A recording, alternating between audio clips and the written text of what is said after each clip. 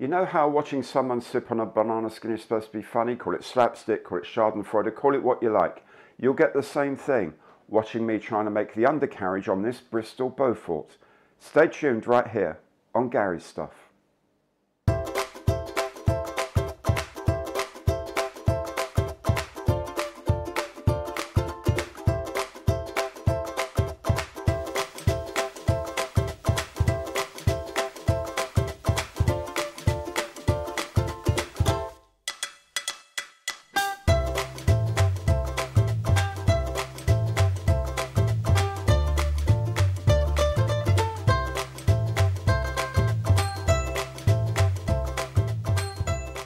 Hello there, I'm Gary, welcome to my channel and a big welcome back if you've also been here before.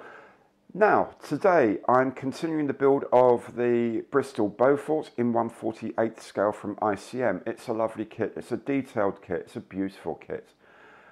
It's an intricate kit, and today is where the intricate really takes off. So I'm building the undercarriage, I'm building the engines, and I'm building the mid-upper turret. By the end of this video, we'll be ready for primary paint. So making some great progress. Don't think there'll be that many more videos to come after this, to be honest. Maybe one.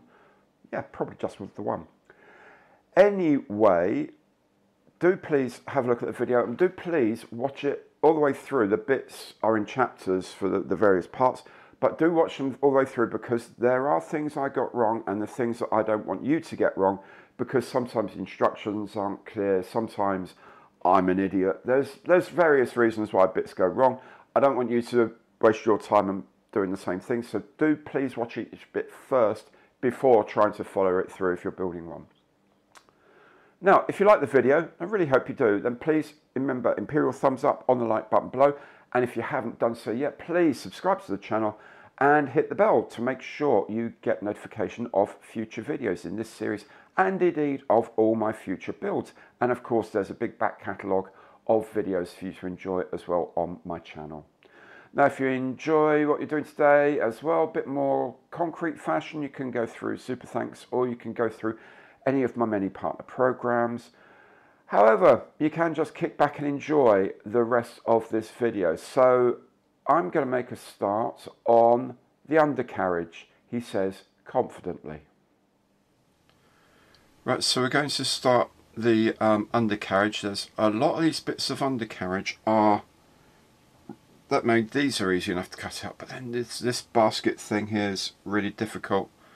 This, I'll see if I can show you a bit better at the top here.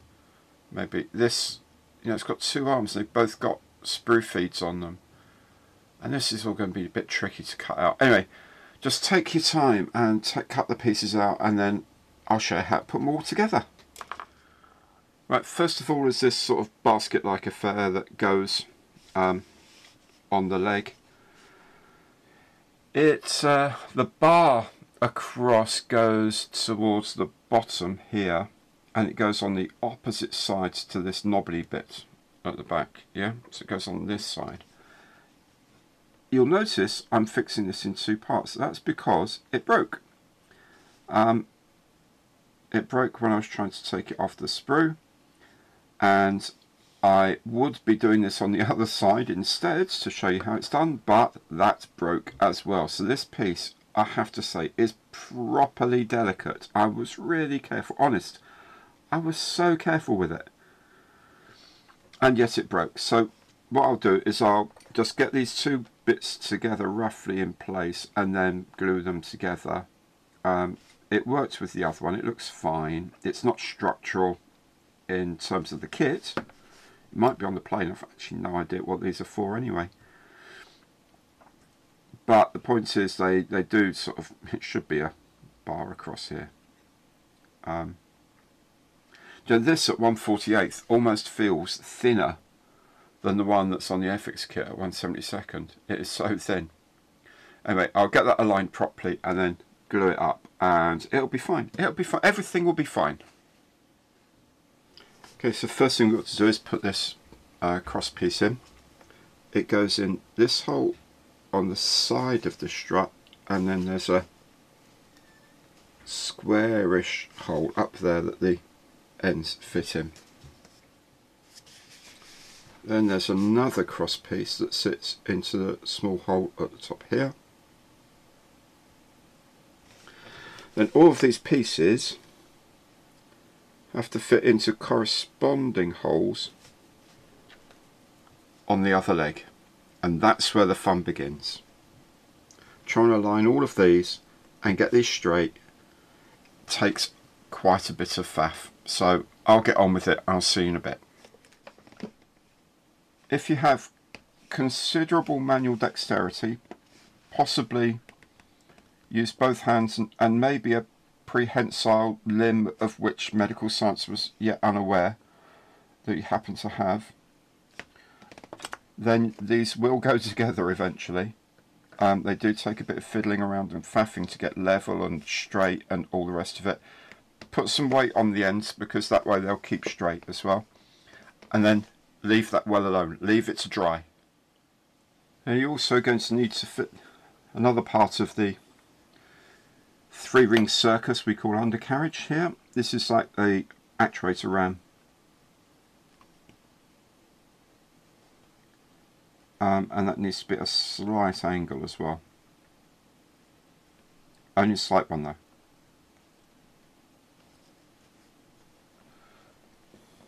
So kind of thus. Okay, it's a really shallow angle, but it does need to be at an angle, because once all these are set, we have the grand assembly. That's going to be exciting. And perhaps to soothe your brow whilst the excitement of that dies down, you might want to put the wheels together. I've pre-painted them just because I wanted to make sure I could get the rims done properly whilst they're on the sprue, because they're going to be a bit more difficult whilst they're not. These aren't weighted, although there is a definite way they go together, a definite way round. They're not weighted. So anyway, glue them together, and then you can sand down the edge between them and just repaint the top in, and then maybe do a bit of texturing as well. Do a bit of, well, not texturing, bit of dabbing of colour on there, you know, some dust or something, make them look a bit worn. I'll show you what I mean when I come to it. A bit weathering sort of, really. Okay, so glue those together, clamp them in place. So these various subcomponents of the gear are now whittled down to just 3 components. The trick is going to be, this leg has to sit on these forks here.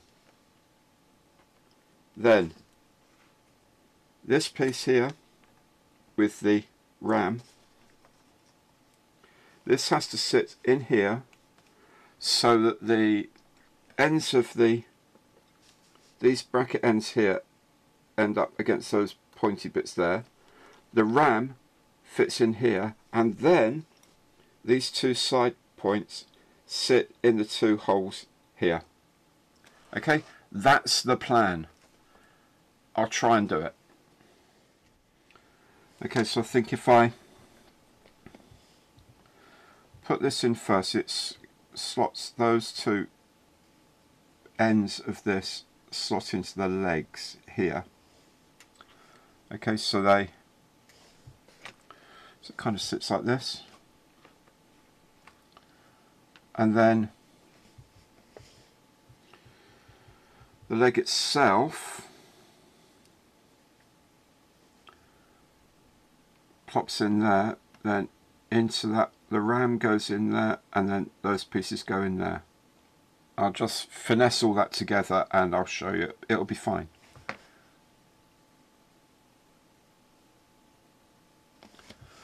Now a lot of the time obviously you'll be using extra thin to do this. I honestly think you need proper glue. You need regular thick glue for this, because it'll grab pieces a lot better than trying to dry fit them and then poking them around. It's an impossibly delicate juggling act. That's got to go in there. The upper leg needs to sit in the socket of the fork.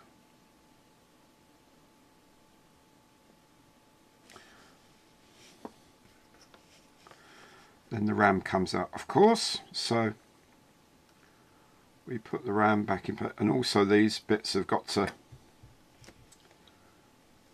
damn, this is difficult. There we go, that bit's got to go in there. These bits have got to go into those sockets there. These bits are in the bottom there. That, ladies and gentlemen, as if by magic, is the undercarriage leg done. Wow, so that's 1, 2, 3, 4, 5, 6, 7 pieces of plastic, of spindly plastic, and it's all fitted together now. I think I am going to take the rest of the day off. No, I'm not. I'm going to keep building, but I feel like I need to take the rest of the day off just to admire the insanity of this piece of design. I mean, the short sterling has got nothing on this, really. But there we go. It's done. The other one's done. The two of them can dry properly now, and I can get on with the engines. Which is grand, because of course the engines aren't going to be complicated at all, are they? I mean, you know, you just join the bits together and then put on all of these pipes. Okay, I think the tweezers are going to be in action again. Okay, the first thing I'm going to do is put in this little pin. It's the thing the propeller will eventually sit on. It's only a short pin, and it goes in there.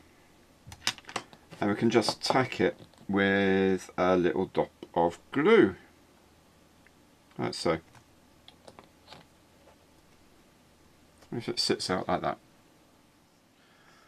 Then the second bank of cylinders can fit against the first bank. Now, they are actually different sizes. The ends of this rear bank are different sizes, so you shouldn't be able to put them in the wrong way around. But the other thing to note is that they've got these little pipe things here, whereas the front they've got two, the exhaust pipes. This must be the inlet pipes, go into here, these things here. Okay, and then indeed the inlet pipes can go in as such. They should line up with the little holes on the backs of these cylinders to fit properly.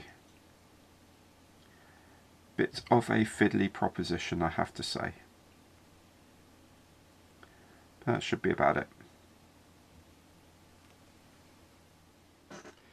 Then this front support ring can go on as well. I would just point out, but on my one of these was actually quite badly bent from being in the packet, so do make sure that they're kind of straightened out before they go on the engine. Something else I really hope I can see when I finish this kit are these exhaust pipes. Okay, these are just the you know, viewing from the front, the left-hand ones. There's another set that are going to go round, which are the right-hand ones because they have a different shape. And they are all very fiddly. So it goes onto the left-hand port of the rear cylinder and the right-hand port of the front cylinder.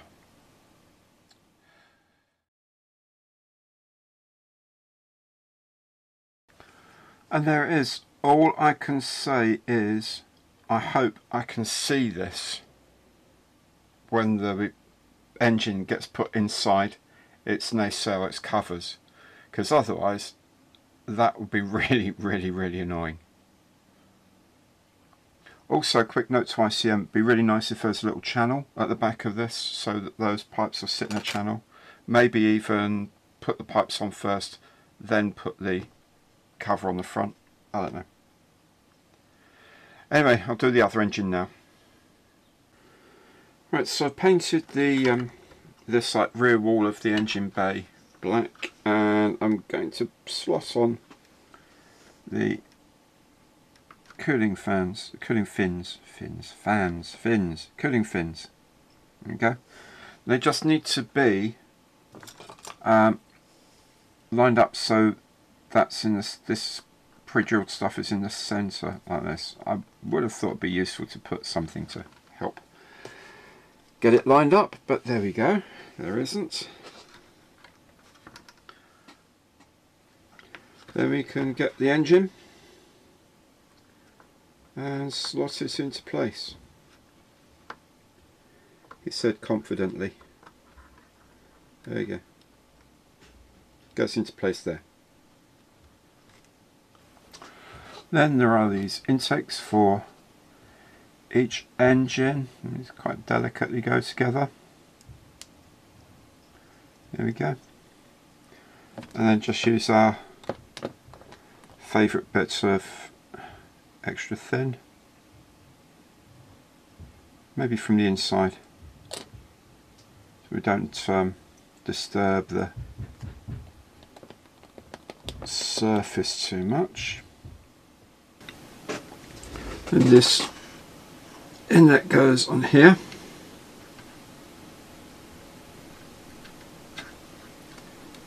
Except you can't.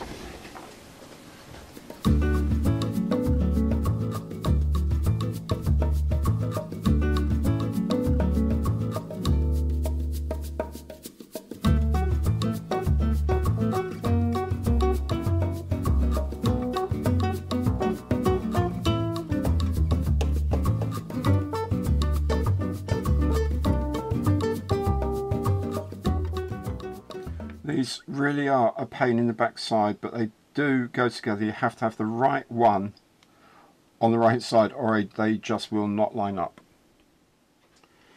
Then the the air intake goes in on the top of the engine block there. Then the engine itself is covered by the cowling and that sits in place. Now it's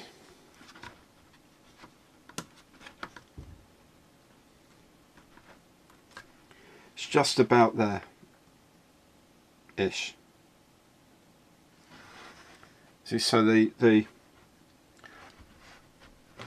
back of the ring here touches this inlet, but then this support ring sits against the front of the engine cover there. It's a really weird fit, really weird. But the exhaust stack needs to be completed as well, just like that. And just because I'm fairly confident I can get the turret in later, I will put the turret mounting in now as well. Just line it up like so, and then glue it into place.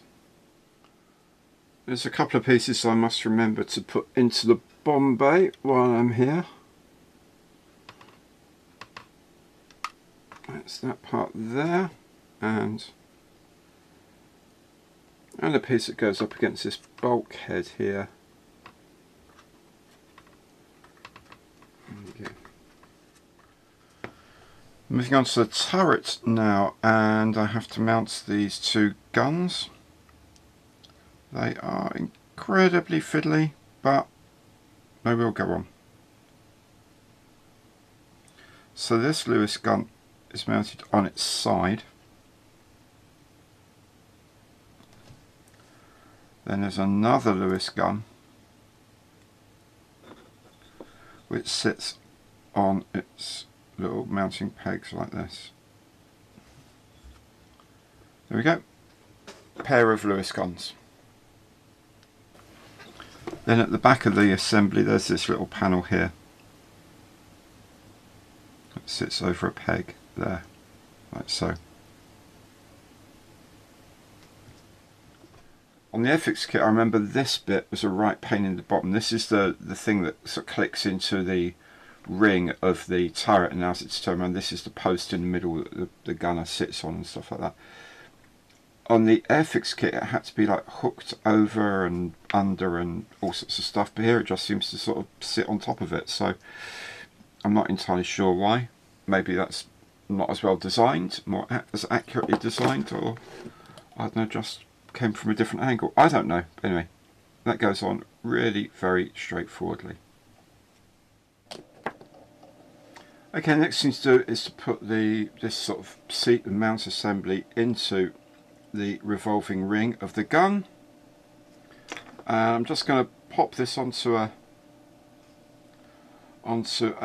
block of wood so I can try and raise it up so that I can put it in place. Maybe just a bit bigger block of wood. And now the gun mount here can go onto the turret mount. There's a couple of little holes, there we go, holes that they sit in, pointing upwards like that.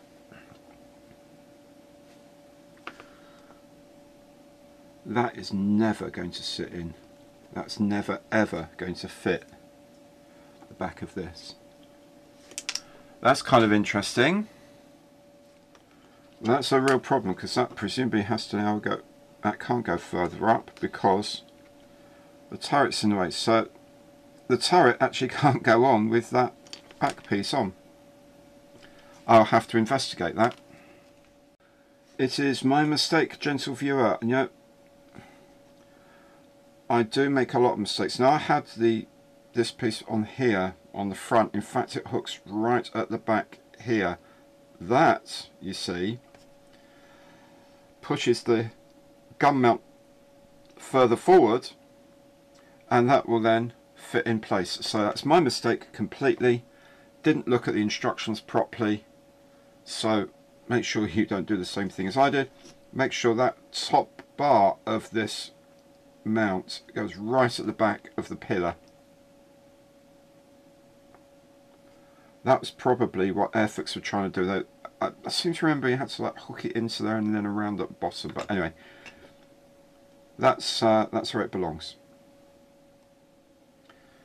With that little mess corrected, we can poke the guns through the front of the turret and assemble the turret. The turret you can spray paint, you can paint by hand, or you can spray. I've used a piece of paper here with a slot cut through so that the workings underneath are protected from the paint. Sprayed it with a basic black primer, surface primer, and then I've put some matte varnish on it. The undercarriage legs have had the Vallejo metal colour system though, so there's a black surface primer we put on first, and then I've sprayed with aluminium, rather mucky aluminium pot here. That gives a nice shiny metal base, and then what I can do then is use some weathering oils to put in some muck and dust and grease. And finally what I'm going to do is just tack in this transparency with like 2 blobs of the clear PVA we use for transparencies. It's only there to hold it in place because I want to spray the whole kit, but eventually we'll be taking this off to put the gun barrel in and then putting it back on permanently. So with all the pre-paint done, I reckon it's about time to plug up the holes for the gun turrets and for the engines, and prime the aircraft and start painting it.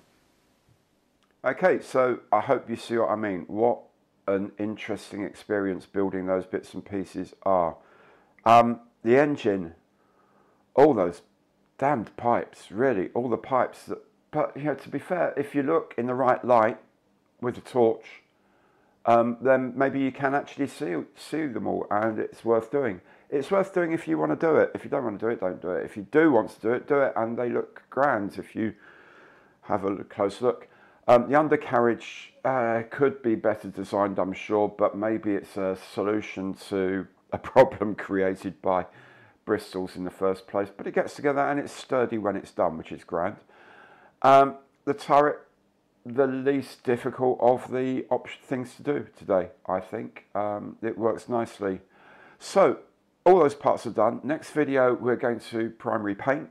So we'll be doing the all over white and the extra dark sea grey.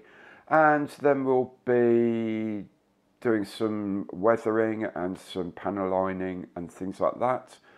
And just generally giving the whole thing a bit of a going over. And then hopefully it'll be pretty much finished. I'll see how we get on.